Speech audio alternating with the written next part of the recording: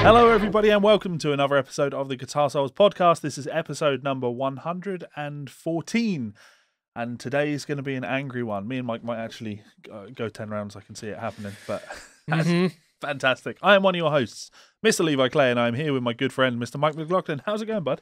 Pissy. How are you? Yeah, not too bad. Not too bad. Good. Not too bad. Being pissy online. That's yes. Generally speaking, my way of doing things. That's the dream. That is the dream. Yes. Yeah. Nothing major to report. Transcriptions are quietening down finally, which is that's the dream actually. Believe it or not, I would like a little bit of quietness. That would a break. A quiet place to reflect. Exactly. A quiet place to reflect. Play some piano, and so here's an interesting thing. From playing my piano, there was an electrical problem with it, and they sent a repair guy out. And they decided the best thing to do would be replace the motherboard. So they replaced the motherboard in my Roland LX705. It's an LX705. But then I noticed that it sounded weird. It sounded really weird. Like I can hear all these weird overtones and harmonics that shouldn't be there.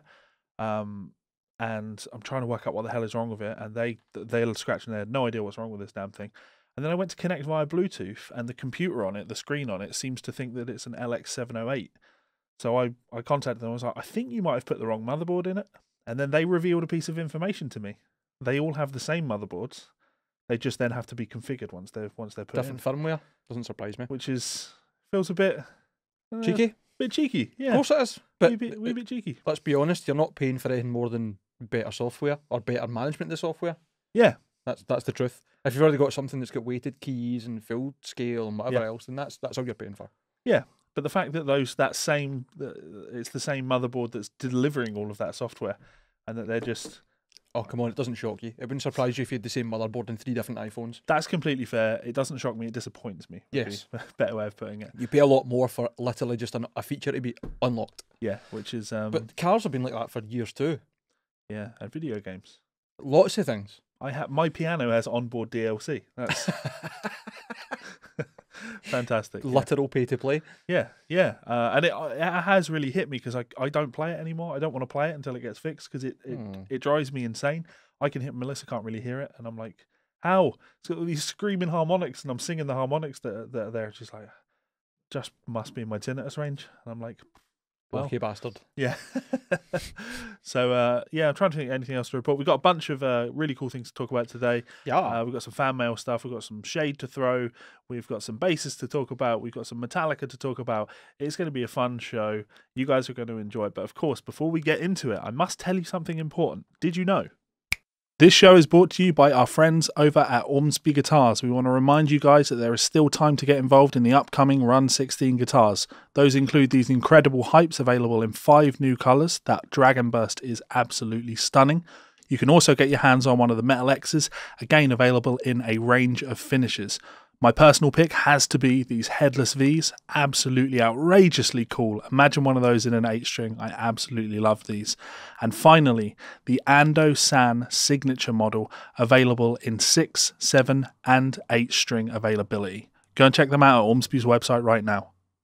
This show is also brought to you by our friends over at Rev Amplification, a one-stop shop for all of your tonal needs. Head on over to their website to check out their range of lunchbox amplifiers, both the D20 and G20, 20-watt amplifiers with built-in 2-notes torpedo technology so you can record direct into your computer. If that doesn't suit, you can also check out one of their highly popular G2, 3 and 4 pedals, giving you that trademark rev tone in a stomp box. Incredible tones, I use these myself. And finally, you may notice in the back of these videos a Rev Generator 120, an absolute masterclass in modern electric guitar tones. Check it out at their site now. I know everybody must be disappointed by that, right? An ad read right at the start of the show. We want to get that one out of the way and get into the conversation. We were talking to Perry today. They've got 1,000 guitars being delivered this week, so those guys are going to have a busy week. Yes, dealing with all of that stuff. Yes. Getting guitars out to people. I've seen some of the shots of the RC1s, the Rusty Coolies. They look incredible. You lucky boy. Yeah, I haven't really seen anything yet, but I've not been online. Yeah, head on over to their Instagram page and check out some of the images of some of the stuff they're getting in. Absolutely beautiful. And if anybody has any of those guitars pre-ordered, you will be getting those. Keep your eye on their store. They will be uploading additional stock, because they always order additional stock, right, in case a guitar that somebody has ordered comes in and it's not up to the standard that they wanted to. They've always to got be. spares anyway to sell. Yeah. So So there will be a bunch, hopefully, turning up for sale over the coming weeks. And Maybe one will be mine. yeah, maybe one will be mine. Who knows? Yeah, they have some other stuff. I've asked Perry to send us something else, something quite unique, which will be a gift. You know what I'm talking about, of course. But I won't reveal too much more about that. It's going to be a gift for somebody out there in the Guitar Souls universe. Mm-hmm. So that'll be cool. And yeah, also, as usual, big thanks to Rev. Shall we crack on with the show? Let's do it, baby. So I want to start with fan mail stuff. Okay. The first thing, I've had this, it looks like I've emailed us. I was just going to say, that's your email. Yeah, I was contacted months ago with this information, and I liaised with the person in question, and I've saved the information and saved it, and now is the time to do it. So, Mike, take it away. Sure. I'm writing to you in regards to my boyfriend being a huge fan of you and your podcast. I myself have grown quite fond of listening to you guys in the morning on our daily drive to work. In the morning on our daily drive to work, sorry. I'll try to keep this message short, but I'd like to provide a little backstory on how amazing my man truly is. Or this man truly is, sorry. Every day, whether minutes or hours, he's always working on growing with music. The happiest moments I see him in is when he's playing guitar or trying to create something new. He's in a small band named The Righteous and Few and working towards a certificate in musical engineering. He's actually taking a lesson right now while I'm writing this to better his knowledge and skills for himself and for the students he teaches. I'm writing you because he recently gave the best birthday present I've ever received. He contacted a producer specialising in EDM to help him create a song for me. He promised me a year ago if it was something he would do, and it turned out amazing. It was something he'd never done before, so it took some time and hard work, so I'd like to pay it forward to him. If there's any way you'd be able to help me make his birthday in July, turning 23, just as great, I would be honoured. Even a small shout out on your podcast or a direct message to him would be amazing. Please contact me if you'd like. If not, I would understand as well. Thank you for your time. And this was from Madison. I did email her back, and I said to her, of course, Madison, not a problem. But you left out a key detail in that email. You didn't actually tell me your boyfriend's name. So we would like to wish a happy birthday to Mr. Kyle McMahon. Is that McMahon? Yeah, it is McMahon. Or McMahon, one of the two. Yeah. Kyle, happy birthday, brother. Big love to you and Maddie. Maddie, that was really nice of you to write in. Very kind. Hopefully this makes his birthday. Big love to you, bud. Yeah. And thanks for listening to the show. As always, tell your friends, tell your enemies, all of that good stuff. And yeah, if people ever want to be involved in the show like that, or if there's some way that we can help you in the way that you guys help us, just reach out. We are happy to do it because you guys are awesome. We wouldn't have a show without you guys. So spoilers. We also had, and trust me, there's a lot of information in this one. Oh, I'm not trying to read that. Yes, but there's some. We'll take it in sections because it's some stuff about the Dimarzio pickups that we talked about last time. Yes. We'll skip over this guitar-related question. We'll come back to that another time. And then there was some feedback on this guy went to the Download Festival, the Download Pilot Festival. I know a few people that did, so it'll be very interesting to read this. Yeah, he's definitely got some stories on that. So, take it away. Martin, hi guys, long time listener, second time emailer here. I have a couple of things here for you. Some might be interesting, others not so much, so apologies for the long-winded email. Feel free to pick and choose as to whether any of this is worth your time. It's always worth our time, Martin, don't be silly. And thanks very much yet again for writing in. You're always in the chat as well. Dimarzio, and that's for the Monday Night Guitar Geek Club. Make sure you're there. I'm not going to be there, I'll be at work, but make sure you're there, like, subscribe, blah, blah, blah. I'll be there. You will. Dimarzio pickup colours. I just listened to episode 113 and the conversation around Dimarzio pickups, and I can hopefully speak on this to some level of expertise as someone who spent over 10 years working with large corporate brands on packaging and branding. In terms of companies trademarking colours, this is something which 100% happens. However, Levi's speculation on this was absolutely correct. A company like Coca-Cola owns a trademark on red and white, and Cadbury's owns a similar one on purple and cream, for example. However, they own a trademark on extremely specific colour tones. These are called Pantone colours, and have a code defining a very specific colour. That was the what I was kind of referencing last time. I don't think that's the 6 digits, but it's the same idea. Sure. And I've heard Pantone being used for describing exact colours before. Yeah. They are the industry standard for physical colours, printed or plastic colours, not on a TV or a screen. Based on my experience, trademarks in the UK are only ever granted for a specific field of business. So, for example, Coca-Cola Red is trademarked as Pantone whatever. This means that any other brand of soft drink using that specific colour on their packaging is potentially committing trademark infringement. Fender could release a guitar using the exact colour without fear of a lawsuit, as guitars are not seen to be sharing a market with soft drinks. Large companies spend a fortune each year making sure the colours on their cans, plastic and cardboard packaging, etc. are all tightly controlled for this exact reason.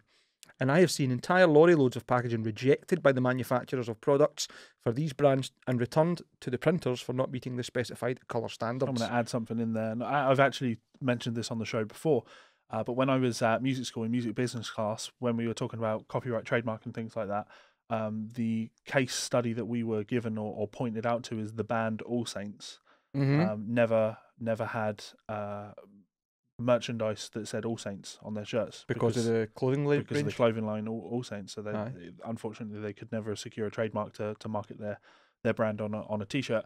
But that falls in line with that. You know, they could release plenty of other merchandise that said All Saints on it, but not clothing, not t-shirts and not like stuff that falls into fashion. That's fair enough. So as for Dimarzio, I can't see their trademark as being enforceable should anyone want to go back in court. Unless they are talking about a specific colour or range of colours which can be accurately measured, most likely via the Pantone system, then I don't think they have a leg to stand on. I think they're reliant on fear of the expense involved in challenging in court to maintain their position. The equivalent to this would be if Coca-Cola tried to sue Red Bull for using red on their cans. They could only sue for a specific shade of red used in conjunction with white and black, or whatever the specifics of the trademark states. You can definitely make a soft drink with red on the packaging without fear of being sued, as Coca-Cola own a very specific palette of colours. Companies like Aldi, for example, are notorious for skirting around this by copying the branding of large companies but changing it enough not to get sued. These are all famous examples of exceptions to this. There are famous examples of exceptions to this, and I could get into loads more detail on exactly how these colour standards and trademarks are used and applied to different types of products, but I shall spare you the boredom since it's nothing to do with guitars. Yeah. Still? So interesting. Great piece of information, and someone else made a really fantastic point on YouTube, because of course we're reading YouTube comments as well. So Travis Heath wrote in and added to the discussion on this one with Dimarzio makes pickups of every colour now, so the idea of cream being synonymous with the company is ludicrous. It's like if UPS drivers were wearing different colour uniforms and driving around in different coloured trucks, but still trying to defend their brown colour as being copyrighted. Travis, that's a fucking glorious point. You know, the idea of cream being synonymous with Dimarzio, I would defend them on that if they only made cream pickups. Yep. But they make any colour that you want. So to make absolutely anything, and I don't even know if, you know, maybe if they offer every colour but still 60% of their pickups are cream, I would imagine that the majority of Dimarzio's pickups are probably black. You know, I would imagine most of the stuff they sell is probably just straight black. Would not surprise me. You know, to try and be defending ownership of a colour when you use every other colour available, just seems like incredibly shitty. So I did want to bring that up and thank those guys, Martin and Travis, for your input on that. And I can't believe that I missed Travis's point, you know, when I was talking about it last time, because it's such an obvious thing to point out. And it's a total belter at a point. Totally nails the point down. And I did kind of make this point to Martin when I emailed him back, just saying, you know, I wonder how Coca-Cola's trademark and ownership of red and cream or white, that's white, isn't it? Red and white, would stand up if you could buy Coca-Cola in, you know, 100 different color variants. You know, and red and white was maybe even the minority.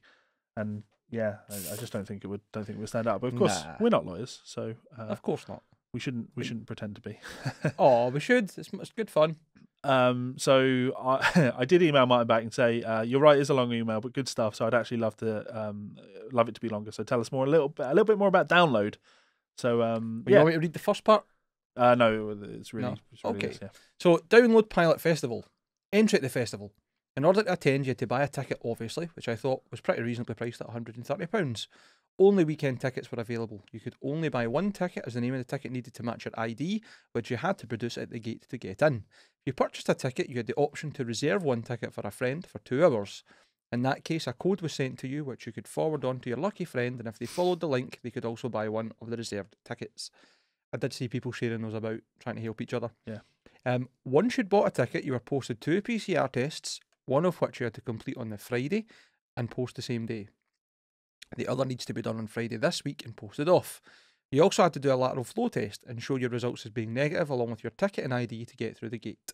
Once you were through the gate, you could remove your mask and there were no social distancing measures at all, so back to life as we knew it. I mean, that sounds pretty good. It does sound pretty good, but also bizarre, because even if you test negative and if you're vaccinated, you can still carry and transmit. Yeah, you can be asymptomatic. Yeah. The good things. unlike a normal large festival, there was no arena at the site, just one big fenced off area. Sorry, as the site was just one big fenced off area. The great thing about this is you could take your own food and drink to the stages with you, and there were no huge walks to get around as the site was much smaller. That is the entire problem with Download. Yeah. Entire problem. Yeah. The year they changed it from being on the track to having to go round the track. Yeah. Were you there? 2007 maybe? No, well, I went 8? before. I was there before that and there after that. I did a video complaining about Download because we got RIP, which is like the Download equivalent of VIP camping type thing. It's not really. It's rest in peace because it's a no noise campsite, and you can park your car next to your tent. That's right. Which is just ideal. But you know, for the privilege of that, you're even fucking further away from the arena, and more importantly, you're an impossible distance away from the village. So if you want to actually go up and get involved in the things that happen in the nighttime, it's just not worth it. How do you expect them to give you a rest in peace area that's not further away from a open live music event? Oh, so it's to be fair, it's probably, it's a minor distance difference between the regular camping and the arena versus the RIP in the arena. Minor difference, but it's no noise after I think midnight, so the music isn't going to be an issue anyway. Okay. Yep. It was just nice to be able to sleep somewhere and not be in fear that your tent was going to be set fire during the night. You know what I mean? Shite bag. I know, if you don't turn up to a festival with a 20 quid single skin tent, the cheapest sleeping bag you can get a hold of, and potentially a yoga mat for lying on, if you're feeling really, really adventurous and cool and you want to look after your spine, then quid's in. It wasn't necessarily that it was so far away from the village that bugged me. It was that you had to you would leave the RIP center, you would then walk through essentially the arena but skirting around the outside, and to get to the village, and you spend your time there, and then you'd come back. Not too bad during the day, but if you go at night time and you stay in the village until it closes and then you want to go home, well, at that point the arena area is closed, so there's no way for you to get back other than walking all the way around on the main road. Oh my god! And the main roads, the main roads don't have any pavements or lights, and also we didn't know how the hell to even get there, and nobody that we seemed to walk past knew which way we should be going. So we were essentially lost in the dark for a good solid hour, and it was a bad experience. So. Yeah, fuck that. Anyway, carry on. That sounds really, really bad. Some people were probably camping within 50 meters of the stages, which was amazing. That's crazy. If you wanted to, you could watch the headliners soundcheck since the stages were never closed off. Despite being able to bring your own food and drink, the shops and stalls all seemed to do well. We chatted to a few of the food stall owners and bar staff, and they were all pleased with how much business they were getting. The other excellent thing was that since there were only 2 stages and stage times were staggered, you could theoretically watch every single band on the lineup. I really liked this. That's what Hellfest does with the 2 main stages. Yeah. I really liked this as I ended up watching a whole load of bands that I would never normally have checked out. Usually the 2 main stages are filled with the big American bands like Metallica, Slipknot, Korn, so it was excellent to see UK bands being given a platform on the big stages for a change. I can't imagine a band like Enter Shikari being given the headlining slot on the main stage normally. I don't know as much. Like, Enter Shikari are a festival and arena selling band. Yeah. Maybe no these days as much, but somebody like they wouldn't be a headliner, but they would be a decent slot on the main stage. Aye. What band is Ollie Sykes in again? Pure Pop. Used to be a hardcore band. You know the name. Bring Me the Horizon. Bring Me the Horizon, that's exactly I don't know who Ollie Sykes is, but then I just threw a name out. That was perfect. You couldn't have done that if you tried. The bad things. Very few complaints, really. The toilet's got a bit busy at times, but hey, that's standard festival life. If you remember the long drops from being a Download festival when you were younger, i.e. the porta cabins that were basically just like a chemical bath, and then 12 raised holes and a bit of metal that you sat on. You won't complain about toilets, man. They were the worst smelling thing in the world. And I remember one year when I was down there, someone swimming through that saying they were the poo monster. Yeah. Another reason I went for the RIP camping. Yes. Lovely toilets, showers with warm water. Yeah. Not waking up to 23 degrees in a single skin tent, hungover, out your dish, dying, hating it, no water, no food, haven't ate properly, uncomfortable, slept like shit, sweating your pan in, and the first thing that happens when you open your tent is that you smell what must be the closest smell to putrid, rotting death.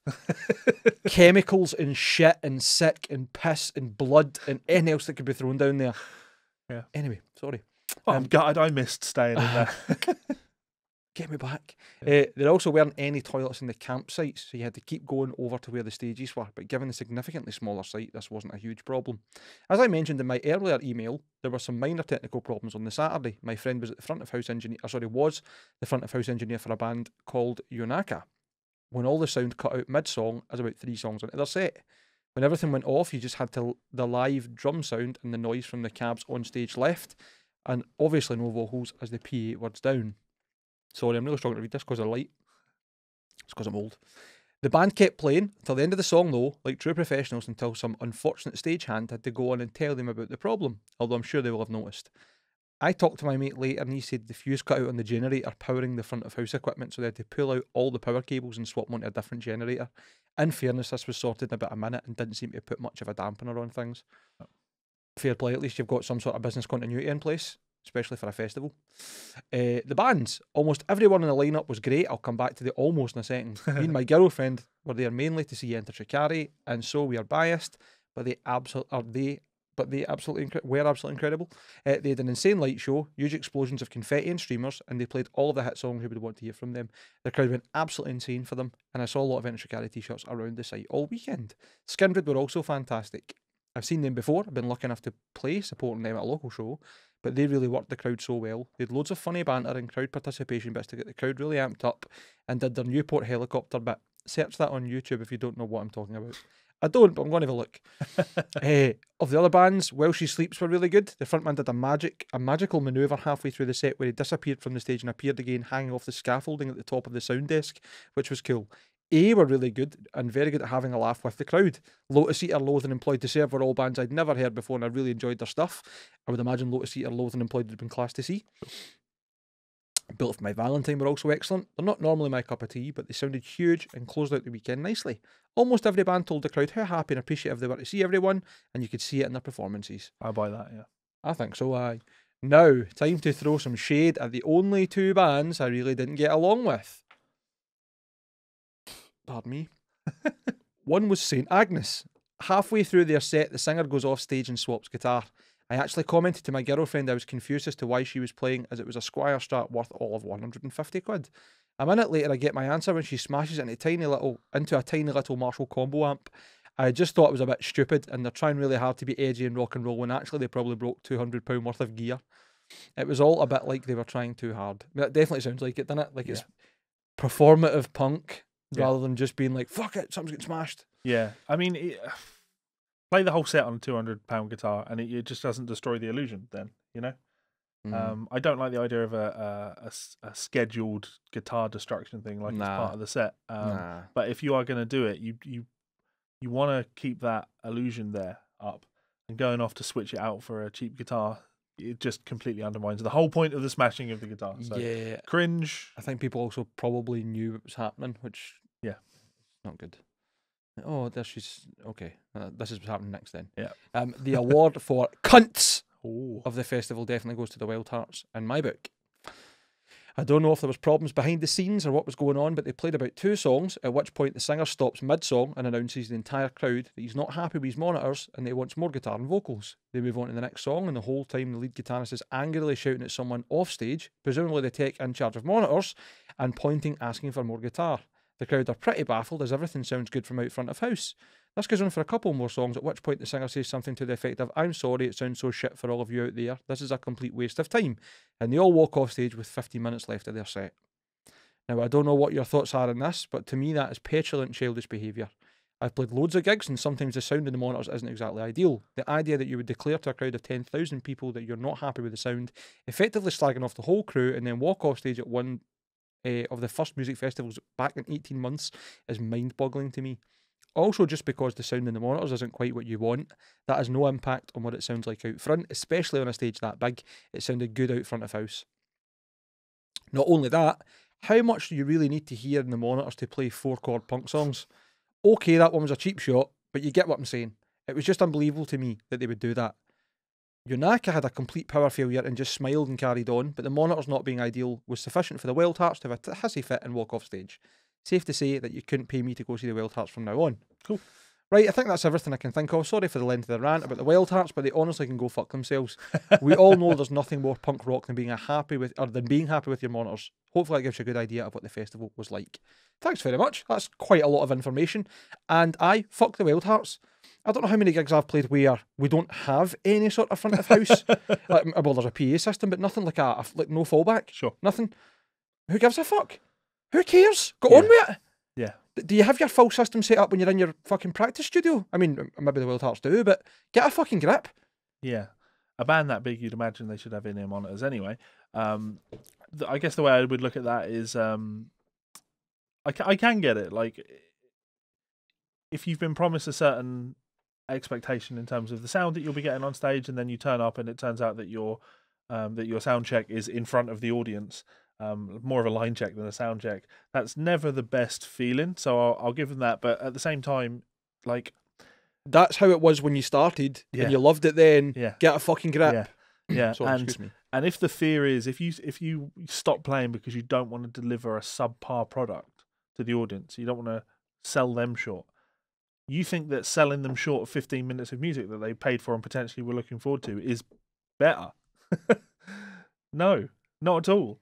Fucking this, as pointed out, this is the first opportunity that almost everybody at that show has had to see live music for 18 fucking months, right? They would have been happy if all of your amps died and you still stood there and strummed your fucking hearts out acoustically. 100%. So, yeah, shitty move. And I know that was a long email, but thank you for sending it in. It was a good one. Have you seen the video of Jack White when they cut him off at the end of a song or whatever and he just gets the crowd to sing? Champion. It's fucking tremendous, man. Like, the full venue's just like, no, we're keeping going. Yeah. Really cool. Okay, so let's throw some shade. I posted this. You know, I want to preface this by saying when I posted this on Facebook, I didn't like this. I didn't want to do this. Of course not. And when I posted it, I actually felt bad about it because although Michelangelo Batio is infinitely bigger in terms of his career than I ever will be, at this stage, it really does feel like punching down, right? Yeah, there's only so many times you can steal a Lamborghini, aren't there? But the other aspect that goes with it is, like, so I posted a video of, I saw Michelangelo Batio done a version of Superstition with Jamie Rose Schneider as the singer. It was actually her single with him featuring him as a lead thing, but it was released on his channel. And it was dire. Like, if it starts, it's questionable. Yeah, and I want people to know that, like, if this was just Jamie Rose Schneider's band, like a local band that just released this, like, obviously I'm not going to poke fun at something like that, you know? If your dad's in a band and you send me a clip of your dad in a band, I'm not talking about your dad. No, fuck it, yeah. If your dad's in a band and he's... Mate, I think if my mum or my dad started doing music, everybody would be blown out the water. My dad's going to appear getting it... just being, like, the best death metal vocalist you've ever heard at 50-odd. But if you sent me, like, videos of your dad in a band playing in a local pub, right, and it was shit, I'm not going to make fun of that. You know, you maybe make fun to me, but you certainly wouldn't be out in public going like the fucking state of this. Yeah, because I don't want to discourage people from going out and playing music. If you love music, then go out and play music. Like, and I'll never make fun of you for that. But I went for this specifically for two reasons. Because it's Michelangelo Batio, you know, big name on the guitar scene, and because of this sick need to just be nice about everything when it's garbage and the dilution of music that comes from that. If you read the comments on that video, every single comment is like ridiculous levels of praise. Like, this is the best version of the song that I've ever heard. And really, this is a fucking Stevie Wonder song, right? Stevie Wonder doesn't do bad music. And Stevie Wonder, well, okay, Ebony and Ivory, happy birthday. He's got a lot of songs that I don't like, but he's Stevie fucking Wonder, right? It doesn't matter whether you like it or not. It's the same as the Beatles, man. You have to accept the validity of it, the fact that the people behind it, the person behind it, is so prolific. They're allowed to have one or two wee gaffes because they're still good songs. They're just maybe not your taste. Yeah, exactly. So I fear that people are going to watch this and actually forget, have watered down, Jesus Christ, have watered down just how fucking good Stevie Wonder's version of that tune is, or just how good a good version of that tune is. How good Stevie Wonder is. You should be able to tell the difference between a shit version of a cover of a tune and an excellent cover of a tune. Yes. And this was not a good cover for multiple reasons. You listen to it, and actually, I'm going to throw shade at the guitar players, not in the video. The guitar players that responded to my video, guys, there is so much fucking more to music than guitar tone. everybody was listening to that, and every single person was going, "Oh, that's the worst tone I've ever heard." And it's like, sure, but that's not the most offensive thing on that track. Before the guitars even come in, the drums have no groove whatsoever. The vocals have been tuned to fuck. It's just like it's the whitest version of Superstition that's ever fucking happened. Everything is a KKK anthem. Jesus Christ, that's a bit far. No, you're right though. Like, that's a bit far, right? Carry on. Jesus Christ, man. Yeah. Hey, I didn't do the cover. So. Yeah, I didn't do the cover. Keep that hand down. Whoa! Jesus Christ, you try to get some demonetised here. I mean, thrown off. I demonetise all our videos anyway, so it's fine. still good. I just mean deplatformed. No, I get what you're saying. It sounds like almost like they've all went in and done the heart's best in the studio and then went, right, cool, where we've failed, computers work, click quantize, click auto-tune, click fucking automatically generate guitar tone with the sounds of it as well. The point you made about the auto-tune thing when you pointed out talking about this screenshot here. Yeah, I'll bring this up. So this was actually posted on Jamie Rose Schneider's Instagram page. Yep. It's there. And it's definitely the most valid. Move that out of the way. Jeez, oh. The most valid comment I've seen yet. Like, if you look at where it's been auto-tuned, she's quite clearly been very close to the notes as is. Yes. And all the auto-tune's really done is rein in any natural sound of your voice, and then where the vibrato widens at the end of passages, which is what you would expect when people are singing, especially when they're singing songs where they're holding notes for longer. You find that the vibrato either stays super tight or it expands. But if you look at this with any degree of information or sense, you can see that it probably was a much better vocal take before they tuned it. Yeah, it's or even just over-processed. I'd go further than that. I'd say it was probably a reasonably good vocal take. That's what I mean. Before they tuned it. See, even if they'd done the auto-tune and then currently a layer underneath the actual vocals, just to give that tiny wee bit more tune, fair enough. Plenty of people do that. Yeah, but and I think that's what it really reeks of to me. It's a inexcusably bad production. The performance, let's just ignore the performance. The performance is bad, but the production is awful.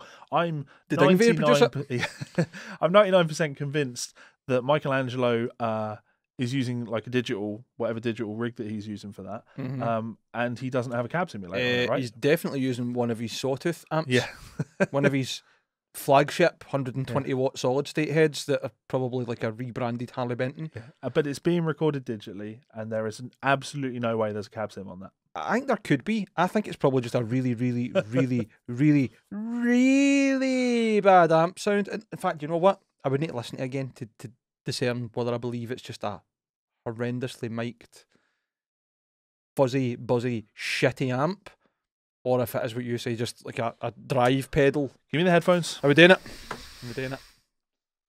Well, while we're speaking about really bad covers, I had a memory come up on my Facebook for 4 years ago when George Henry, shout out to Big Yorgo, filled in for Party Cannon on drums for us to play in Portugal, and we decided to do a cover of, part of the set we did a cover of Dying Fetus, Pissing in the Mainstream.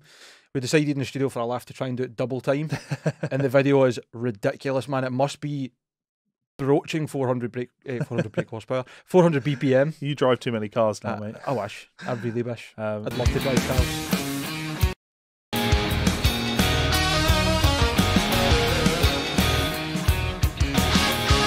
It's even worse on good headphones. Guitar tone.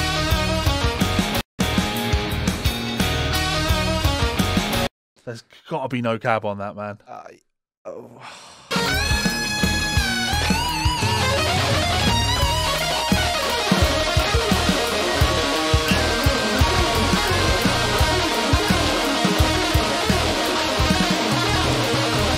There can't be a cab on that. It sounds... Who edited this? I have no idea. They're just a random zooming in of a shaky, terrible shot in the camera. Yeah, I love that it's the official music video, and what they mean by that is a shot with 2 iPhones. I wouldn't even say they were iPhones, man. I don't know what the fuck they filmed that shit on. It's just, and I guess the other thing that's a problem with something like that is when people hear this is what a boomer thinks shredding is. And they'd be right, because there are tons of guys out there that do this. Like, let's just shred really inappropriate nonsense over a Stevie Wonder track that has no groove. Look at the tags. What? Michelangelo Batio, Speed Kills, World's Fastest Guitar, MAB, and then... a bunch of kanji. Just... Yeah. And thanks for stopping by. Check out the song and add it to your playlist below, and check it out on Discord. No, no, no, no, no, no. Yeah. To quote Melissa. Yeah, and Fucking no! the thing I really enjoy pointing out in this is it's like she heard Stevie Wonder's performance and gone, oh, look, Stevie's just really out of time. She doesn't understand what syncopation is. Stevie's really out of time with this, so I'll correct it for him. So instead of be superstitious. So she's not quite that bad, but on the 13-month-old baby, right? Stevie is da da da da da da. She literally sings da da da da da da. Oh, she syncopates the last bit. 13-month-old baby, baby. It's not great, is it? Fucking kill me now. It's just, I feel bad because clearly she's got a nice voice, or could have a nice voice, Well, by the looks of that picture. But we've not actually heard her voice because that first line that comes in is Sure. It may as well be a synth. Yeah. We did check out a little clip of her on Instagram doing some of her other stuff, and you know she's not bad. She's not bad at all. I think the problem was that there was such a stark contrast between the two tracks. One so overproduced, and the other one was fairly underproduced. Yeah. Other than a bit of reverb. Yeah. No, I don't know if you what kind of processing you would put in a voice to make it sound better, Yeah. other than making it sound synthy, which is Yeah. where they've went too far. Yeah. So I had to draw attention to it because it's I don't want. Actually, you know what? I do take issue with this, right? So there are some people out there that did take issue with the fact that I posted like quite a scathing thing on Facebook, and you know, oh, bringing such negativity in the world, like, why do you have to do stuff like this? But I have to point out that when I posted that, it has, where is it? It has received 120 comments. Yeah, 120 comments. The day before, or maybe even earlier that day, I posted a link to Melissa's new video of her doing Aretha Franklin's Natural Woman, Mm-hmm. which is great. Oh, baby, what you done to me?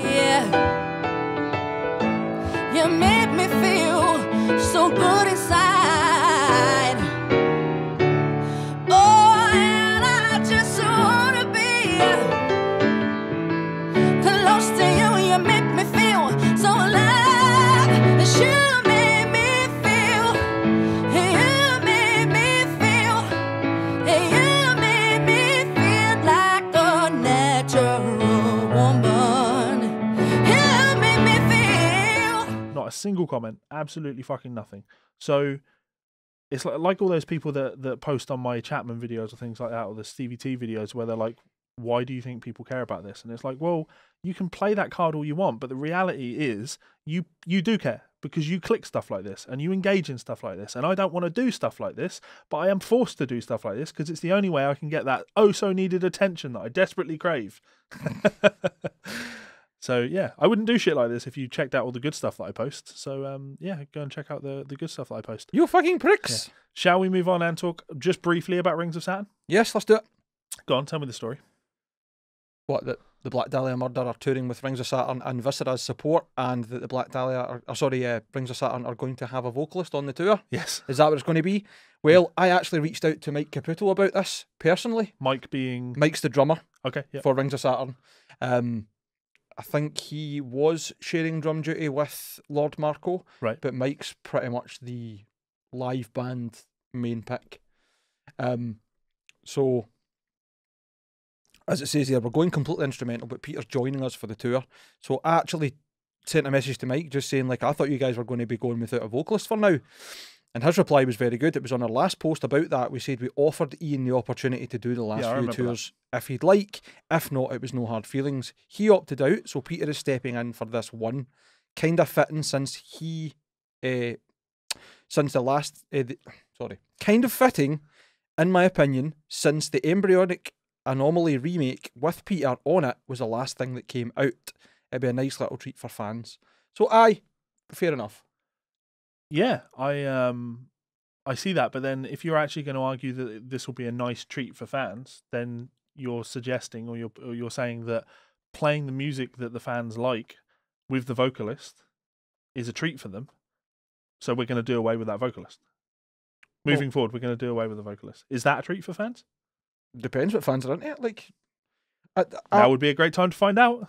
well, we're going to find out after this tour, I suppose, isn't it? Yeah. Lucas did come up with, hey, thanks for all our past labels and all that have done the band. However, I feel that DIY is the way to go for Rings of Saturn's future, and that DIY is also truly the future of music for modern artists as a whole. I agree with that sentiment, but it depends how you go about it. Yeah, it just contradicts how you've carried yourself for your entire career. Not you, him. Part of the may as well be as DIY as we can fucking get. You didn't leave your label. You were dropped by your label For trying to threaten them. Yeah. So yeah. All right, Lucas, you keep trying to cope, bro. Mike also wants to hang out when he comes over, so they're playing Glasgow the 22nd of February. So there's every chance we'll end up at the show if you can behave. I can't behave. I know. So we'll probably hang out with Mike and then be like, right, have a good show, mate. I'm not taking this arsehole in with me. Yeah. It's not that I can't behave. It's that I am not popular among Rings of Saturn fans. You know, the reality of the situation. Or Lucas Mann. Exactly. So I don't know if does Lucas Mann post about how he doesn't know you quite a lot. Mate, Lucas Mann, in theory, if Lucas Mann's anything other than a liar, Lucas Mann should be my biggest fan because he constantly tells people how he steers into controversy. He wants controversy. Controversy is how he markets his band. Okay. So we have been a positive marketing tool by his own standard. Okay, fair enough. So he must love us. Must be a big fan. Big fan. Must be. And if he's not, then he's a liar. This is what I'm talking about. Yeah. You're just twisting the guy to bits. But that's fair enough. I mean, there have been plenty of reasons to do so in the past. Also, this is called the Guitar Souls, and the word arsehole is right there in it. So, but that's just talking about you. Yeah. Kidding on. That's obviously both of us. No, I might twist you into it a little bit, but that's okay. That's fun. You're definitely going to twist it when we get to the main story. Oh yeah. Because I sent it to you, and we started arguing right away, and you're like, "Stop fucking messaging me. Leave it for the fucking show." And I'm like, "Right, okay." Okay, so let's just briefly mention Darkglass Electronics. Of course, Darkglass very well known for their pedals, right? Making incredible bass sounds that you hear from guys like Nolly. Is a big fan. I don't think there's very many modern bands that don't either use a dingwall with the Darkglass tone capsule preamp installed, or that there isn't a Darkglass pedal or even the amps in the rig. Yep. And there's also a plug-in version of the of the Darkglass, which I use on bass tones. Tremendous, like great and innovative actually pedals. Yeah. The fact that there are some of them that have got an active crossover where below a certain frequency things will be clean and above a certain frequency things can be distorted, and the ability to blend that, it's fucking clever is the best way to put it. Yeah. They have teamed up with Ernie Ball to release some basses with Darkglass preamps in them. And for some reason they're running it through a Galleon Kruger in that last photo. You know, these might appeal to some people. Very strange choice. They are only available in 4-string models. They look really good. That is fucking weird. They look really good. For what we listened to, I didn't think the demos were fantastic. Certainly not the opening track of the demo, but I don't know if that was meant to be shown on streams. I can click play on that and let people hear that. This is a cool trick. I'm going to show you how. Go away, Charlie Puth. You'll not get fucking copyright struck for that, will you? No, it's just he's constantly advertising to me. Charlie's a man. Don't let Levi kid you on.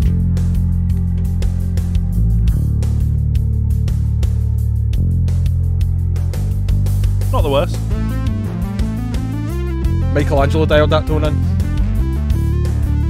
It's not the best tone. Say again? It's not the best tone. No, it's not. It really... That could be a cool tone if he was playing Anesthesia on these. Yeah. As you go through it and you check out some of the actual tones, I mean, I think it's a usable tone. You could probably use that. I like a lot of the blue drive tones. Because the blues are distortion and the red's fuzz. Is that right? Some of the lighter ones. It does sound good too. That's like something. I think. So from clean to. I think it's a pretty usable tone in a kind of rock mix, not playing like this. I would love to hear Jaco Pastorius with distortion on the bass. Yeah. Can you imagine fucking Weather Report with him ripping up a fucking Darkglass amp? I think that's a really good tone So there. the two That things was- that matter I think if you were using that, you know, Mildly with a fuzzy. pick for low end chug in a rock band, Yep. I think there's going to be a really cool tone there. But as I say, I do think it's a very questionable choice that these are only available in 4 strings. I think most of the market that these are going to appeal to would probably rather have them as 5 strings, I would say so. and therefore the market that's interested in Darkglass products probably won't pick these up. I think it's going to be a different market, which is good for Darkglass, right? I think it's going to be, you know, the bass player in the fucking that Michelangelo video. He's likely to pick one of these up, right, and maybe find some cool tones in it. Do his best to copy Michelangelo's tone. Yeah. So yeah, definitely potential. I don't think that they are for the market that we maybe are in. I could also see, you know, if you really influenced by like Muse, and you want some of Chris isn't it? Wolfenstall. Yeah. If you want some of Chris's inspired sound, you could probably, you know, get some cool stuff out of these. There's no doubt it'll be mega flexible and applicable in lots of different places. My problem was that the first part of the demo just doesn't do it justice, I don't think. And that's not a criticism on the player or whatever. I think the tones themselves they've chosen are just a bit overly raw. Maybe that was part of it. I don't know. I could be on the wrong. Tell me about the Metallica Blacklist. So this is something that's been going on for quite some time, supposedly. Yeah. A lot of artists recording it. I did hear months ago. We saw that Miley Cyrus was That's doing exactly what I was going to say. Metallica. We There saw was that Elton John was doing something with Metallica. just funny enough, the same song, the same cover. Oh, okay. If you looked through it, I know. essentially, Couldn't care less. the Metallica Blacklist is a load of bands who have been opted to choose any song from Blackened, or the Black Album, sorry, yeah. not Blackened, the Black Album, to do a cover of, and basically Metallica are selling this as the Blacklist box set, so you can buy a re-release of the album. I think it's a remaster of the original Black Album, or you can get a box set that's got both in, or you can just buy the other one. It's 53 artists, 12 songs, quite a lot. But when it says 12 songs, what they mean is there are 12 songs in the original album, but there are multiple copies of those songs done originally by the artists, and some of it is fucking bizarre. There's like one or two where I was like, I need to hear that, and the majority I'm like, probably not that bothered. You've got different pricing for what I sent you, which was really interesting. Actually, let me find it on my phone. So on HMV, you can pick up the Metallica Blacklist. This is a 4 CD box set, I believe. Yeah, four CDs. You can buy that for £30. You can pre-order it digitally on Amazon for £53, I believe. See, that's what I think I was thinking of Yeah. when I looked at it. Whatever the link was, that was it. It was like a physical copy of it. Yeah. Was cheaper than buying the download. Yeah. I don't get that. You can also buy what? a 12-inch vinyl box set for £160. To be fair, it's like what, 8 vinyls. Yeah. So let me see if I can find the list. I mean, I'm bringing them up. Bring up the order, and I'll. So yeah, it's a 4 CD for £20, £173 for the vinyl. Yep. Bring it up like this. That seems to be the only options here. It was an American link I had up that was showing me the downloads were more expensive, Sure. so maybe that's where I've got it. Or maybe the download was more expensive because it had both the Covers Blacklist album and the physical re-release. Okay. So I could be guessing. Okay, so the Black Album remastered it's a separate product. Black Album Remastered 3D Expanded Edition, and then the Blacklist is a Different album, so you can't buy them both unless you buy the big box set. Okay. so the Celebrate the Black Album your way on September 10th. I will. I won't listen to this or Blacklist. Thank you. Do you want to bring up the playlist of all the artists and I'll quickly read some stuff out? Yes. I mean, work out how I can do it that. is a ridiculous list. There is How on earth am I going to do this? It's in the trailer, I believe. Or there's someone, was it Metallica's? Check the links in the, down there. It's honestly quite hard to... There was a ridiculous list of them. There you go. Even that.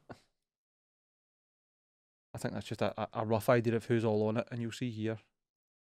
I'm gonna mute this so we don't get any Good strikes idea. on it. Good idea. 53 artists covering their favourite songs. Unlimited possibilities. I Not mean, true. yeah. All Great. profits go to charity. Right. Okay. Fair play. We're gonna get a list. Oh, you just skipped it. Sorry, Jesus Christ, what are you doing? Ghost. Mac DeMarco's a weirdo. Rena Samayama's a strange one. Weezer's strange. Jason Isabel's a strange one. Royal Blood, be interesting. St Vincent, Biffy YB. Clyro, Sure. Off. I don't know who. Corey Taylor. Well, you expect Kids the Corey to do, Elephant. wouldn't you? Been presented in a weird order. So, Chasing Status. Yeah. So many. Volby. I know. So many weird bands. Weird choices, to be honest. Yeah. But like, I mean, for me, like, I don't know who most of these people are. I'm the same, so- and that's why I'm like, Idols will be And interesting. Melda May is an interesting Aye. one. She's another kind of rockabilly singer, isn't she? Yeah. Imelda May. I saw her live. Yeah. I saw her at Hebfest on Stornoway when I was working, and she played the day before. I saw Run Rig. She's really good. She's I got really shouted at by someone from Stornoway at the festival because I wouldn't let them out the disabled exit, despite not being disabled, and they kept screaming about how I should just go home and get my gyro. I bet you're going to get home and get your gyro, you fucking scabby bastard. And this part, and I was like, okay, enjoy your walk. I can go at this gate and you can't. Bye. Oh, nice. Trying their best to wind me up. I was just like, goodbye. So yeah, that's kind of sad news. But let's go on to some sadder news.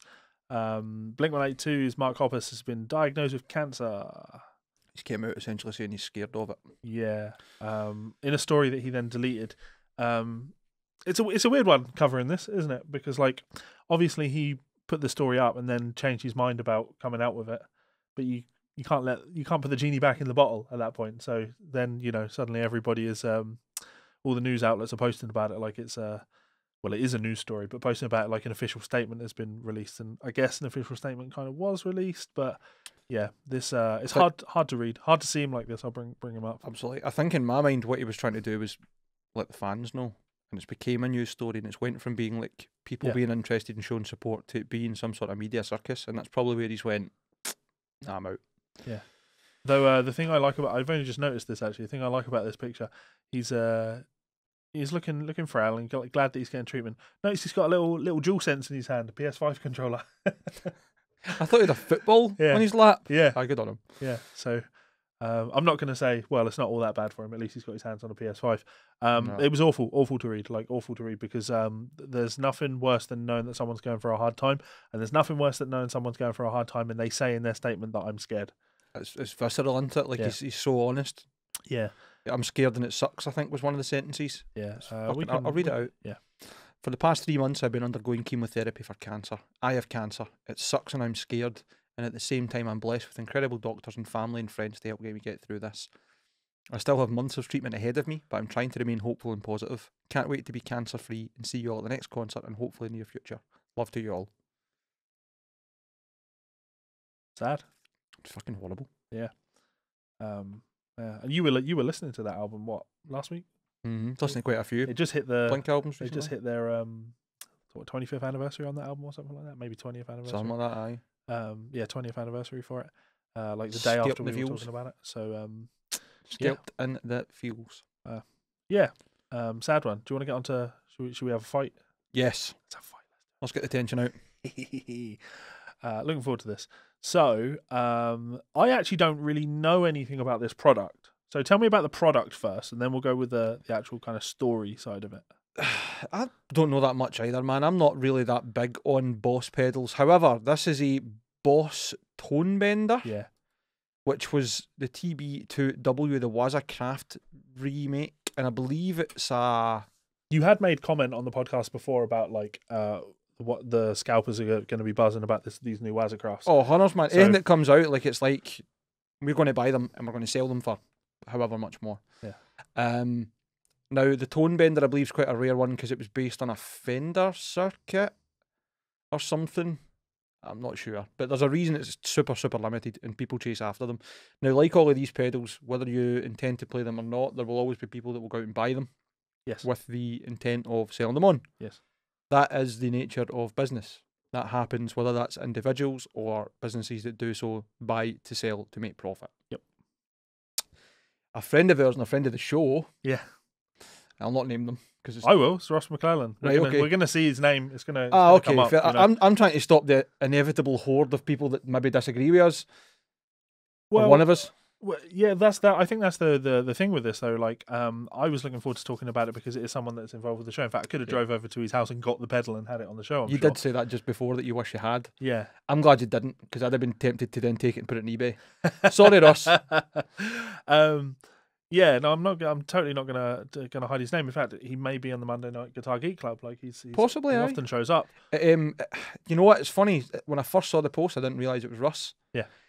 And then I saw it and I was like, that changed the context for me a wee bit. Sure. But also at the same time, it didn't change how I solely felt on initial reaction. Yeah. So How much is Ross asking for this pedal? Oh well, how much did it retail for? I believe at retail they were £300 or so. Okay. Not far off that anyway. Sounds about right. Yeah. And Ross was asking for 1,500, I believe. yeah, just a little over actually, if my memory Was serves me right. Because I thought it was a really odd number, which made me think 1,512. Right. Is he maybe just put that in as a placeholder kind of thing? No, because it's like don't like the price, don't comment type thing. Like, Unless it was £1,500 for the pedal and £12 for postage. yeah, In which case, good on you.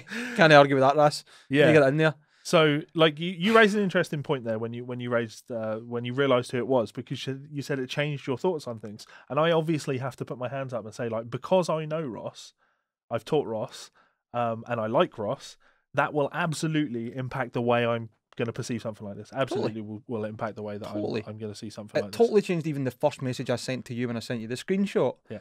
Because I went to send it and I went, that's local. I know that name. Yeah. And I clicked the profile and I'm like, fuck, that's Ras. And then I was like, right, maybe I'll change how I'm going to put this forward, because usually I would be like, scalping dirty bastards. Which, I mean, I still kind of feel that way, but I also don't want to give Ras a hard time because I know him personally and I like him. And I get the impression this isn't the kind of thing he does often, or it's not, I don't know, it's not like he's like the same kind of person you see sitting outside the bars, or sorry, like the Barrel Angelo in Glasgow, Yeah.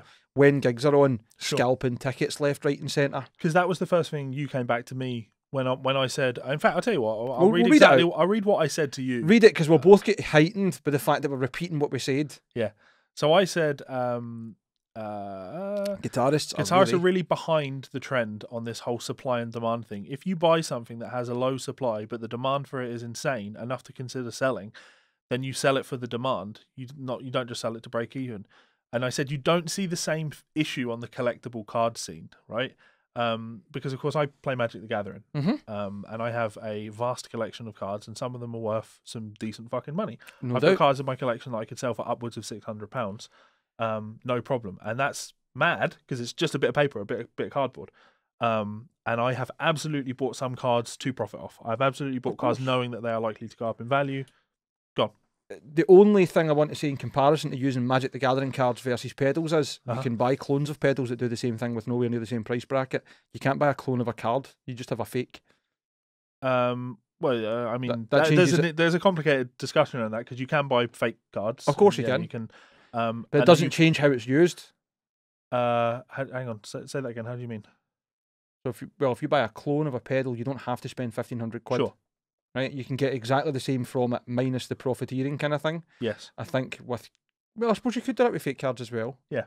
Okay, right. Yeah. Never mind. I'll Well, redact my last comment. But I think you did make an interesting and fair point there, because I think that you can confidently buy a Tonebender, like a clone of a Tonebender that will be identical to. Mm-hmm. You could potentially even buy Tonebenders that are an improvement upon. I think there is a Behringer that does the same. It's basically the same circuit. Yeah.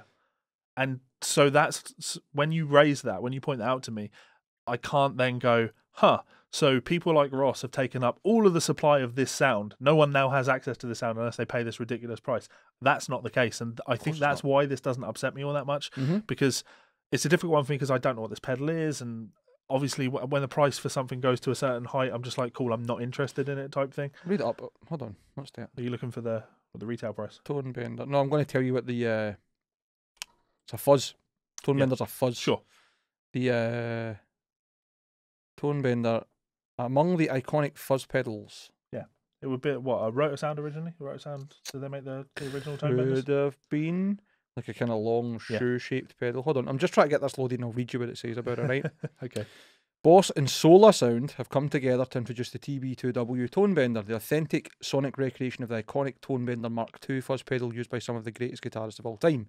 Heard on legions of classic tracks from the 1960s through today, the Tonebender's bold, rich voice and smooth sustain are forever embedded in the annals of rock and pop music history. Using a masterpiece Tonebender Mark II, serial number 500 from Solar Sound's archive as a benchmark reference, Boss engineers have fully realised the pedal's magical sound and expressive dynamic response through detailed Waza craftsmanship. Available in a limited production run, each TB2W, they're always dead easy to name. Yeah. It features rare germanium transistors carefully tested for optimum tone, a 3-way voltage selector, selectable true buffer bypass operations, and a refined circuit design for ultra consistent performance from pedal to pedal. Yeah. So, I mean, there's a huge discussion just around stuff like that, right? And and there's the idea of like that pedals back then were somehow better than pedals now, and people will accept that as true because they love the recordings that those pedals were on. But there's so much more that goes into why you love those recordings. Same as people buy new old stock fucking valves and cryo-treated valves. Yeah. Or I've got to have a vintage Gibson Les Paul because, you know, they just sound better when they're older. That's why all those old records sound so great. Motherfucker, when those guys recorded on those guitars, they were brand fucking new. Straight out of the box. Yep. So that's like marketing speak to the nth degree. Of course it is.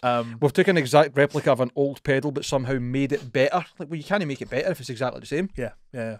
But, you know, I'm going to concede to your point as well, though. You raise fair points when you talk about scalping for tickets. Like, when I was talking to you via message about it, there was definitely a degree of trying to work out how I feel about it. I was exploring my own feelings because I know I'm not suddenly okay with scalpers. Oh. Because the way I see it is a scalper is selling an access to an experience that fans will have absolutely wanted, and that fear of missing out on that experience, and it's literally missing out because once it's gone, it's gone. It's not like you'll be able to pick it up down the road. True. That feels really predatory. I think in a scenario like this, I think we'd probably both do the same. If we had access to buy one of these, but someone at Boss came to us and was like, you know, we've put one aside if you'd like to buy it for £300, would you like it? I think we'd both go for it. Yeah, probably. I bet you regret selling your Korg Miku for what you sold it for. I don't remember what I sold it for, to be honest. Certainly not what they're going for now. How about they for now? 300 odd quid now. I don't think it was far off that, to be honest. Okay. I don't remember. I put it on eBay. I do actually remember you saying to me, because when you sold it, I was like, oh, you didn't give me first dibs on it. And you did say to me, I got good money for it and I wouldn't have been able to charge you good money for it. I would have asked you for any more than what I paid for it, which was washers. Yeah. To be honest, it was just the most bizarre pickup I've ever made, man. It was like a guy who stays local to me. When I worked in a music shop, he's like, I'll just walk past it and I'll drop it in. All right, no bother.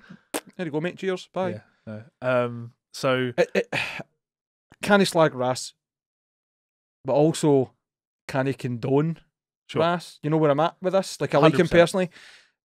I've only really met him once, if not a handful of times. Certainly once where I really spoke to him, which was when we went to see. Oh, he was at the Thank You Scientist gig. That's right. Yeah. I was chatting away to him about his kombucha and stuff. Yeah. Him and Thomas. And it was Tom Kieran that was with him, wasn't it? I don't remember. I believe it was Tom. I've only just remembered that he was at that gig when you said that. Really? Well, we're talking away for ages, man. It was really cool to get a good chat with him. Seems like a lovely guy. Very knowledgeable, very about himself. Yeah. You know what I think maybe exacerbated my reaction? The amount I've seen of people doing it with graphics cards recently. Sure. Graphics cards, because there is a global chip shortage. Yeah. Graphics cards have been released, and I swear to God, everybody and their granny has got a fucking RTX 3090 in their bedroom. Yeah. I just got it as a wee spare. I'm just. Well, demand for those is going up as well because of crypto, right? Not those cards specifically. Okay. They are not great for mining, I don't think. Really, well, a lot of the cards but that'll be contributing to the component shortage. Yes, that's fair. Okay. It doesn't help any that, despite not even fulfilled most of the orders for the last ones they let out, they've brought out TIs, which are like improved versions of the cards, and then another one that's another budget one that smashes everything else at the park. And for sellers, it's great because anybody that's got an old graphics card is getting silly money for it. For anybody that doesn't have a GPU or is looking to buy a new one, good fucking luck. Same as PlayStation 5s and Xboxes when they came out. Yeah. And I'd take another PS5 in a heartbeat. And I think I saw one for almost retail. If it was not retail price, it was like £5 over. And I didn't contact the guy. And the reason I didn't contact the guy is because I know the demand for them is so ridiculously high that I didn't believe it could be a genuine ad. It's mad, isn't it? Yeah. If you see one going for roundabout market price, please let me know. Yeah. Not market price, sorry, the RRP. Yeah. Because If I see one going for retail price, I want another one. what you want another one for? Well, so I've got one in my bedroom, but You I've got got one one in in the my living room. Yeah. Well, if you find a third, please let me know and I can pass that on to my neighbour because he's been looking for one since Christmas. Yeah. Not looking intently, but like I am not paying silly money for Sure. it. And the games aren't even really that good for it yet. Honestly, mate, like I've owned the PS5 since the day it came out, and there is no reason to buy one. There is Totally. honestly, there are some incredible experiences like Astro's Playroom, whatever the Astro game is that comes stock on it, which is really a showcase of how cool the controller is and the cool stuff the controller can do. There's almost no reason to actually own one at this stage. Games are starting to trickle through. Returnal is out. I've not played it yet. It might be fantastic, but still, it's just not enough of a reason to own a PS5 yet, other than the fear of missing out. I don't think there is any argument to be made for owning a launch day console in the last couple of years. Yeah. Just no. Yeah. If games had actually come out for it, then this would have been a wonderful example of why get one on release day, right? Yes. Because nobody had any idea they were going to be this hard to get hold of. Evidently I was extremely lucky to get one on release. I didn't feel that way because I set an alarm and I pre-ordered it the second the pre-orders went up, right? I would have taken it even more fucking seriously if I knew it was going to be this fucking bad. Aye. So absolute insanity. I did reach out to Ross though. Yes, you did. Because I wanted to see if he had any comment, anything he wanted to say. I said I'll obviously be fighting his corner on the show. But you didn't. You Well- bastard! You backstabbed him. No, so I do support what he's done here because the other thing we have to take into consideration, like, I'm not going to go into Ross's personal circumstances, but for all we know, let's say there's a reason Ross needs money.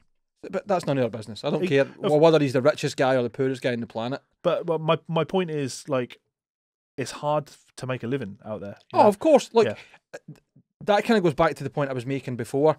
Since the start of lockdown, the number of people I have seen who have turned to that, like buying Yeezys, buying them like limited edition trainers Yeah. and selling them on and whatever else. Like, if that's your hustle, fucking wire in. Yeah. Like, fill your boots, make a fortune off it, do what you need to do. I'm just a bit more conflicted when it comes to musical equipment, I think, because there's a bit more of Because you're a a... musician. Because there's passion in it, rather Yeah. than it just being Yeah. straight commerce. Yeah. I can't even say I haven't bought a guitar to flip it. That would be a fucking lie. Yeah. An entire terrible lie. I bought equipment to flip plenty of times. And there's always the dream, isn't there? I think that if I'm honest with myself, the reason I love going in charity shops and things like that is because you're hoping you find an incredible deal. Oh, a 58 Esquire. Yeah. Oh, it's pristine. It's perfect. Oh, you want 40 quid for it? Like, Aye, I'll give you 45. There you go. Put that in the tin. yeah. And if I picked up something like that, there's no fucking way I'm going to have that on my wall as the guitar that I got for 40 quid. Like, I'm getting rid of it as soon as possible because there's the possibility there to not life-changing. I don't believe you. If it was a Telecaster of that ilk, If it was a Telecaster, yeah, I guess. Okay. if you were saying you were like, or a gold top, Or gold top. a good gold top, I think you would be Yeah. all over. Yeah. But for talking's sake, let's say it's a tuffle, right? We're lucky enough to get a fucking wirefish or whatever the fuck they're called. Yeah. Pigfish. If there whatever was a deal, I'm gonna take it, and I'm gonna try and make some money on it because, money is hard to come by. And I guess like, the reason I don't feel bad for things like this is because it's all supply and demand. Like, Ross isn't twisting anyone's arm into buying this, and when we have drawn attention to, like, we were going to run Chance's Answers, and this is technically the first episode of Chance's Answers. I suppose because we can. It's a soft breaker, isn't it? And he's absolutely a chancer in this. Like, he doesn't know if it's going to sell. He's got a feeling it might sell for somewhere around the grand, and he'd be more than happy with that type thing. Don't put his price out, you madman. Anyway, undercut him by 500 quid. Whoops. Well, Ross, you'll just have to stick to your guns now and take 1,500 for it. I can't. He might have actually said it will go for 1,500. I won't read out his exact quote on it, but point is, we've talked about things that we think are being sold on Reverb overpriced things before, and it's very rarely a case of we think the seller's a scumbag. It's more an informing the consumer, like that we, in our opinion, this price is a little bit high, and I probably, if you hold out, the price will come down on these.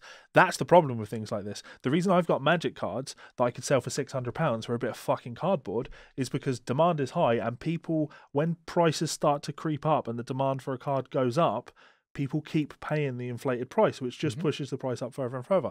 I'm holding on to these cards until they get to silly values, and I still play them. Like, it's not like they're sat in a folder. I'm using all the cards, but yeah, as consumers in a scenario like this, if we all just looked at this and went, nope, not having it, not buying it, then it would be fine. But what I said to you in our messages is inevitably in a scenario like that, when we should be essentially forming our own little union and working together as one, somebody breaks ranks. Yes. And then when one person breaks ranks, then somebody else is like, oh, I'll try and get one too.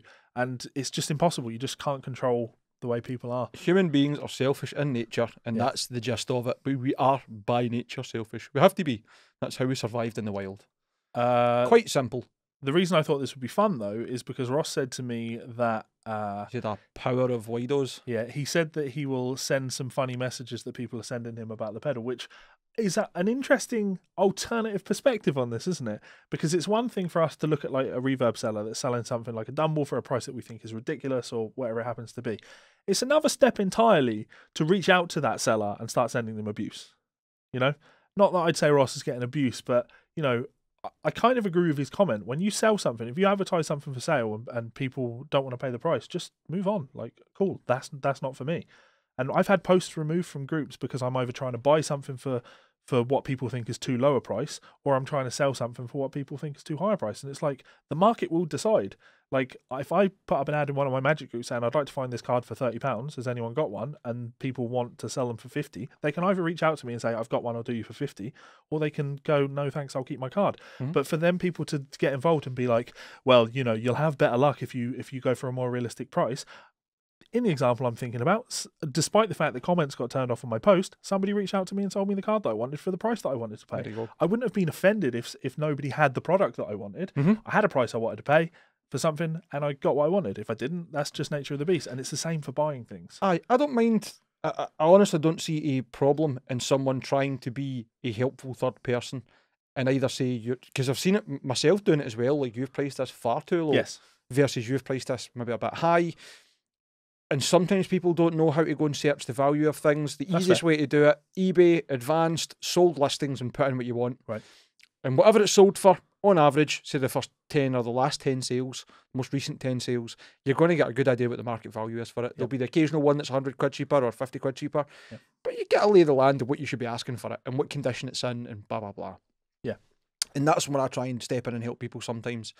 But you're right, that very quickly is either seen the wrong way by them or the moderators, or turns into the shit show of, you're a fucking idiot asking for this money. I mean, I was guilty of it even saying about Ras. I think MD asking 1,500 quid for a pedal is insane. They're not sane. Sure. Right? But the point clearly is, as Ras has said himself, and as it says in the advert, like, there's no other ones for sale in the UK. Yeah. So there's every chance that it will sell. It shouldn't, because anybody that's looking at considering spending £1,500 on this pedal, you're a lunatic. But then I've spent hundreds of pounds on Magic cards, so like, it's all what you're interested in and like whatever your poison. Some people have an obscene amount of money and they enjoy spending an obscene amount of money. To somebody will probably buy this pedal and love the fact that they paid £1,500 for it, and they'll love the fact that they've got 200 grand in the bank, so they could afford to spend £1,500 on it. And when they put that pedal on their board, they'll feel good about the fact that they spent £1,500 on it. Like, it's, and they'll take that and their PRS and their Mark V and their 2 1x12 Thiel cabs. You leave Tyler Larson alone. And their G major. I was going to say the opposite. And their G major pedal board, or the whatever the fucking unit is, the TC systems, the one that Steve I used. The G unit. Is the G unit into it? Aye, the fucking Ali G number, the G unit. And all these pedals and all that, and then they'll play in a pub to 50 people. Yeah. And if that's what it takes, and then that's what it takes. I'm just being a bad bastard here. I like what you said, though, because you're talking about this idea of like, there can be that misinterpretation. When I put something up, like there was a card in that pile that I thought was one type of card. I thought it was a foil card. It's not. It's an etched foil card. I put it up trying to get 50 for it, and the market value for it is actually about 25. So someone said, I labelled it as a foil, and they said, actually, I think this is the etched foil. And I was like, oh, cool, my mistake. And I took the post down. Like, easy. The problem is, because I wouldn't try and charge more than what it was worth. You have to be okay if somebody's reaching out to you in good faith and actually trying to help you out.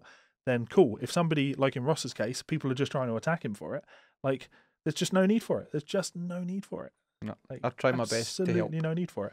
So, but at the same time, it gives us some good content. Where's your integrity? Yeah, this is Oh no, so Ross did want £1,512 plus £10 shipping. I'll bring this up. Why would you contact someone who's selling something and ask them where their integrity is? It just doesn't. I don't understand it. I don't understand it. By all means, do what we're doing here now, which is make fun of it. I think the other thing that's mental is people who will ask for it to be sold to them at the market or sort of like the Someone's RRP or whatever, literally done that, and then made out like he's an arsehole. Like, well, you're the arsehole. You were trying to scalp it next because you saw the value. Yeah, I don't imagine you want to buy it at that value because you think it's worth it. And we know that not to be the case because he asked for retail price for it. And then imagine being this much of a scalping prick. Well, I mean, you were just trying to take your opportunity, and Yeah. it didn't quite work out for you. So Yeah. you're a salty scalping prick, Ben. Yeah, you knew exactly what market value was for it, and you were going for trying to get retail value for it, so you could then shift it for market value. It's what Right. people What's this next one? what people do. This is an astonishing take. I really like this one. You do know what's in a real Tonebender, right? Actually, 3 to 4 transistors depending on the version and about 10 components. Basically, fuck all, it's a funk. There's about £10 worth of parts in them. Even the reissue ones from Macaris are more box than parts. Yes, they may have some old Romanian transistors in them, but that itself just means they are flawed and susceptible to temperature, etc. People are stupid. Save your money and go buy a new amp for that kind of money. He's not buying one, Duncan. Yeah. He's selling it, you daft cunt. What an astonishingly poor take. That's great advice. That is great advice to somebody that's considering buying a fuzz pedal for £1,500. But you're saying that to the person that's selling it. If I was Ross, I would have come back to him and said, you know what, that's a great idea. When I sell this pedal for £1,500, I'm going to go buy an amp with it. Oh, and also, Duncan, did you know that when you buy a £1,500 amp, it's also fuck all worth of components in it? Like these, I don't know the exact value of the components in these G20s. I would say probably quite a lot considering the technology. It's going to be a good few £100, but it's not going to be the retail price. Oh, of course not. Anytime you buy something, there's a fucking markup. So, yeah, like, what an astonishingly poor take. There's an astonishingly big markup already on the fucking tube bender, what the fuck it's called. The Tonebender. Tonebender. Because exactly that, not only is it an old design, granted they might need to spend some money to get those old Germanium transistors, right? But there's no R&D.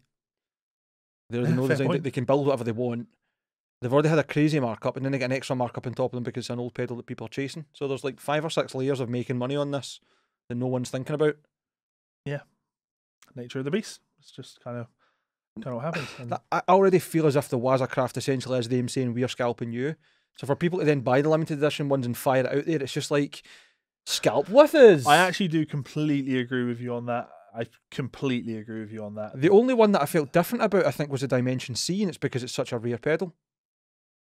Or the chorus with the buttons on it. Sure. Is that Dimension C? I'm not sure. I'm sure it is. 4 I know different you choruses say or it, but whatever. the exact model number doesn't I'm spring to sure mind. that's what it's called, and I'm sure it sticks in my mind because it is weird. It's But that's it. Wazacraft, even when they did was it the HM2? Yeah. And the group, and it was like the group was all for these suggestions and whatever else, and then they just went whatever they wanted. Yeah. But the suggestions were all like, no, we want this, we want that. Yeah, well, here's what you're getting. It's just a difficult conversation for me because like I have so many pedals. Still don't have a power supply. I'll just throw that out there, guys. I still haven't plugged pedals in months. If anyone's selling one, let them know. Bradley is selling one, and we talked about buying it, and then nothing came of it. And I could follow up on that, and like I absolutely should. Maybe I'll do that today. Yes, you should. But I'm doing all right without pedals at the moment. You know, I'm surviving.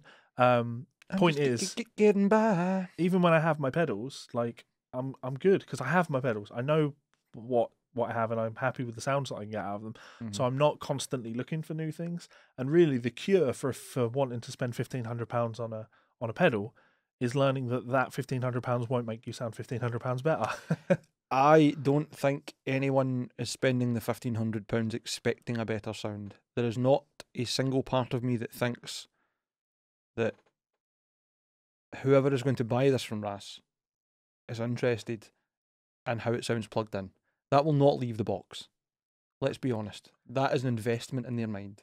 Yes, I think especially with it being, as Russ has put it himself, or RAS, sorry, the only one he could find for sale in the UK. Yes. If he finds somebody that wants it that badly, somebody could probably still profit on whatever it's sold to them at. I am going to do something that you don't see me do very often on this podcast now, And that's nice. Well, I kind of said it at the start when we started on this subject, where I talked about like I'm going to have an inherent bias on this. I think actually like I am a screaming hypocrite on this though, because I know who's selling it. I take less issue with it, and I know that to be the case actually, because The fact that you've reached out and spoke to him rather than being like, come on, the fuck. well, no, I hate people. I do hate like PS5 scalpers that have got 30 of them, you know, and they're using bots to get as many as they can, and I hate people like that, right? But at the same time, I also don't think very highly of people that manage to get a second one and then try and sell it at a markup of like, you know, double the price. If you've got a PS5 that retails for £450 and you're trying to sell it for £800, you're a scumbag. Like in my opinion, you're a scumbag. If I could get my hands on a second one, completely honest with you, if I could get my hands on a second one that wasn't for myself, I would buy it for retail price and I would then pass it on to someone that wants it for retail price, because that's just kind of who I am. I wouldn't take massive issue with buying a second one at £50 over the retail price. If there was one going, I would take that. But yeah, like massive profiteering on them. I would, if it was a single PS5, I guess I would go asshole. So the only reason I'm not saying asshole here is because I know who's selling it. So that does make me a screaming hypocrite, unfortunately. But the human condition is a complicated one. I already said that before. Like, I totally get the context of how I felt, or my reaction. Not even how I felt, my reaction, my actual knee-jerk reaction changed. Yeah. And maybe the thing I should be taking from that is actually maybe I need to think a little bit more about how I feel about someone selling a PS5. Because if I take into consideration the human element behind that rather than the business element, maybe my opinion changes. It's a difficult one. But I'm definitely interested to know what people in the comments have to say about this one and what people want to say on the Monday Night Guitar Geek Club. Let us know in that comment section. I mean, I imagine Ross has been dragged for this pretty relentlessly. But yeah, I mean, I hope it sells for him. I also hope nobody is silly enough to pay £1,500 for a pedal for society. if they think that it's going to improve their tone, absolutely. If it's the same as, to use the quotes or the examples he's used, kind of tones, clones. Is it going to sound better than Michelangelo Batio's tone on Superstition? That is the real question. I suppose I mean, I would pay £1,500 never to hear that. The only question that ever matters. Yep. Okay, well, that was enjoyable. What can I add to this? Did you know? This show is brought to you by our friends over at Ormsby Guitars. We want to remind you guys that there is still time to get involved in the upcoming Run 16 guitars. Those include these incredible hypes available in 5 new colours. That Dragon Burst is absolutely stunning. You can also get your hands on one of the Metal X's, again available in a range of finishes. My personal pick has to be these headless Vs, absolutely outrageously cool. Imagine one of those in an 8-string, I absolutely love these. And finally, the Ando San signature model, available in 6, 7 and 8-string availability. Go and check them out at Ormsby's website right now. This show is also brought to you by our friends over at Rev Amplification, a one-stop shop for all of your tonal needs. Head on over to their website to check out their range of lunchbox amplifiers, both the D20 and G20, 20-watt amplifiers with built-in 2-notes torpedo technology so you can record direct into your computer. If that doesn't suit, you can also check out one of their highly popular G2, 3 and 4 pedals, giving you that trademark Rev tone in a stomp box. Incredible tones, I use these myself. And finally, you may notice in the back of these videos a Rev Generator 120, an absolute masterclass in modern electric guitar tones. Check it out at their site now. So as always, a huge thanks to our friends and family over at both Ormsby Guitars and Rev Amplification. Please do go and check them out. We were tagged in something on Instagram just today from somebody, a fan of the show, friend of the... who did it? Who posted it? Was it not Phil Cross? I think it was Phil. But believe his it was, Instagram Jim name Grump. is... Yes. It was Phil, wasn't it? Yeah, it's Phil. Shout out to Phil. Shout out to all you. Thanks very much for all the support and the fact that we get tagged in things and there's multiple comments, emails, messages, you know, whatever saved sent to us or stuff left on YouTube and whatever. Sorry, I cut you off. What were you going to say? I was just going to say essentially that. Like, it means a lot. It's cool to see it, and I know that well, it probably doesn't mean so much to Ormsby. I guess it reassures them that they are doing the right thing by partnering with us, which is never a bad thing. I don't know as much, man. I quite like to think we've got a really good relationship, not just with the company Ormsby, but with Perry himself. Yeah, we chat back and forth quite a lot of the time, don't we? Really, yeah. I mean, even just this morning. Yeah, and that's where we found out that the 1,000 guitars is due to. That's crazy, isn't it? Due to land. Yeah, I said to him, like, on the one hand, like, I'm really, really happy for him. 1,000 guitars is a lot of cool guitars to go through and start shipping out to people. Going to make a lot of customers very happy. But But also from that perspective of like, imagine running a business where you've got a team of people and you're like, right, guys, tomorrow we've got 1,000 guitars coming in to the factory. We need to quality control every single one of them. it's like 150 guitars each if there's like 6 of them. Yeah. Which is A big job. brutal. Really, really like big But job. they're all very good at it. They Sure. are. I've not had a guitar from them that I've had any question about. And that's Yeah. not to say that other people have all had super sparkling issues. I don't think any company gets it right first time. It's how it's dealt with. Yeah. For what I've seen, things go pretty smoothly, which is Mm. what we want. Yeah. What we want. So there's the Richie Allens, and then there's going to be the Yeah, I actually Rusties. didn't even ask Perry what the 1,000 guitars are. So there'll be the Richie Allens. Do you think the one that I've asked for is coming in? No. Why? It'll be the Richie Allens because it's the way the runs have done. They've not been built yet. Listen, there's the Richie Allens. Okay. There's the Rusty Coolies. There's the Dinos. There are TXs, classic. There's a couple exotic hypes. There's the Floyd Rose Metal X's and Metal V's. And I can't remember what else is there, but the next one after that that's due to get done is the one with the Joseph Haley Psychroptic signatures, which Okay. are, by the way, fucking, finish on them. And then after that, I think is the ones that you're after. I believe Okay. it's run 16. Well, they were. I was under the impression they were coming in much sooner because they were ordered and not announced. Oh, maybe I've got the wrong end then. You know. I don't know. Oh, well, I mean, they know that everyone knows that there's Ormsby Evertunes coming. Aye, I can mean- say that, but I can't say the colour that I've asked for. So the new website, by the way, you've been on it. yes, Very nice, isn't it? No, It's it's very really good. sleek. been good. I'm trying to think if there's anything I want to add. Just an additional actual thought on the Kiesel thing that we were talking about last week. Because there's a lot of misinformation going around on that. Oh, really? Yeah. What's there's- been happening? Well, people are trying to throw Jeff under the bus maybe a little bit more than he deserves to be. Now, don't get me wrong. I'm okay with throwing Jeff under the bus when Jeff needs to be thrown under a bus for something. Has it been attributed that he is some kind of genuine homophobe What's now? being reported from a lot of people is that the guy, Mike, changed the thing and Jeff fired him for that. And that wasn't the case. No, I doubt You that can very go much. to Mike's personal Facebook page and read his post, and he explains exactly what happened. Mm-hmm. He worked his notice without giving his notice. He did everything that you would expect to do as part of your notice. He Without actually serving it. passed on all the clients to the person that was going to be dealing with him. He reached out to the magazines that he was dealing with them, introduced him to the new guy, all of those things, and then told Jeff on the day that he was leaving and he was out, type thing. So he quit and did that on the way out the door. He absolutely did not do it and was fired for it. That's not how that happened, but most people seem to be reporting it that way, and there is a slight difference between those two things, and it is worth pointing out. Like I say, happy for Jeff to take some flack when he deserves it, but I don't think he deserves to be accused of firing someone for supporting the LGBT community. I don't think that's the case. In fact, no, it's not the case. It's a questionable one, isn't it? Yeah. So what they've got at the moment on the pre-orders, open and closed, are the Goliath GTR Sharks, the Goliaths, Dino Cazares, the Rusty Coolies, and then nothing about the ones you're talking about. The current open pre-orders are the TX GTR Vintages, the Carbons, the Exotics, and then the Joe Haley, which is run 15 and then upwards. But you might be right. It might Well, be that Perry's just went, yeah. well, actually, we just bought them and that'll be that. Yeah, no, I'm going to throw a number out there. The number might be off. I'm pretty sure the number is off. But if memory serves me right, Perry ordered them as a custom thing to come in and then to sell. And the reason I'm pushing so hard to get one is because I believe there's only 20 of them. Oh, okay. That's why I wanted one. So, I don't and they're not. It's not a pre-order anything. No, it's just like that. It's special. They're just dropping them as a surprise type thing.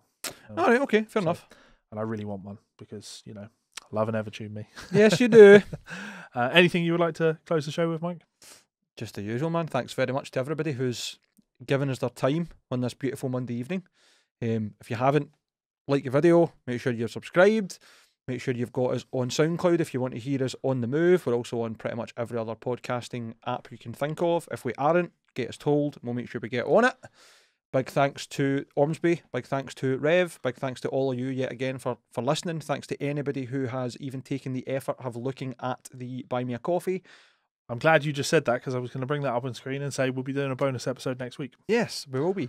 The bonus episodes so far have been fun, but not a massive amount of engagement on them. But Well, I mean, Yous are we missing out. have maybe 15 supporters on Buy Me a Coffee. It's not a lot of people. Aye, fair. So I wouldn't expect massive engagement on them. But, you know, if you're listening to the podcast now and you're thinking, only 15 people support them on Buy Me a Coffee, well, I'm going to head on over to their Buy Me a Coffee. I'm going to give them $1. And in exchange for that $1, I'm going to get access to currently 2 bonus episodes with another one coming next week. Mhm. What a great way to spend $1. 100%. And we're not putting anything else behind paywalls or that. This is just us asking if you want to support us and you can afford it and you'd like to do so, please do. I'm also toying with the idea, and I'm, you know, this is something I should really run by the Buy Me a Coffee members. Uh-huh. But I think maybe like 3 months after a bonus episode has gone up behind a paywall, we could probably put it public. I would think that's I fair. don't It's like think an early anybody's going access. to take any issue with it. They're not necessarily related to the yeah. actual content. They're sometimes a Yeah. bit, well, what's it been like a Yeah. me teaching you riffs and you teaching me Yeah.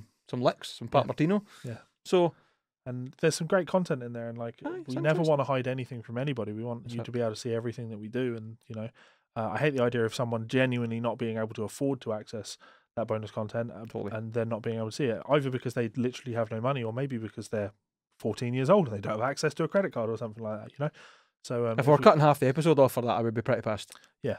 So. I'd be pretty pissed myself. So, aye, totally. But yeah, big thanks to everybody. Thanks once again. Good. Teespring link will be down below as well. So if you want to buy a t-shirt, if you don't just want to give us some money for essentially nothing, we totally respect that. That's the kind of route we went down to start with. Obviously, we want people to get things back for their money. So if you do wish to have a wee look, the t-shirts are not bad. They're actually really good quality, especially the premium ones. Levi might end up doing a Pro Piracy run. We never know. can't bring myself to do it. Nah. Unfortunately, too much integrity. You see that Misha's got a new signature guitar? No, or A Charvel.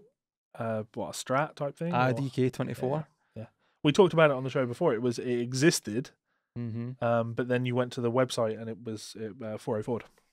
It's just, Yeah. yes, here's my Gotta signature make for that that brand I don't money. use and that guitar I've never used. Money. Mike, until next time. Fuck the Tories. I got it in!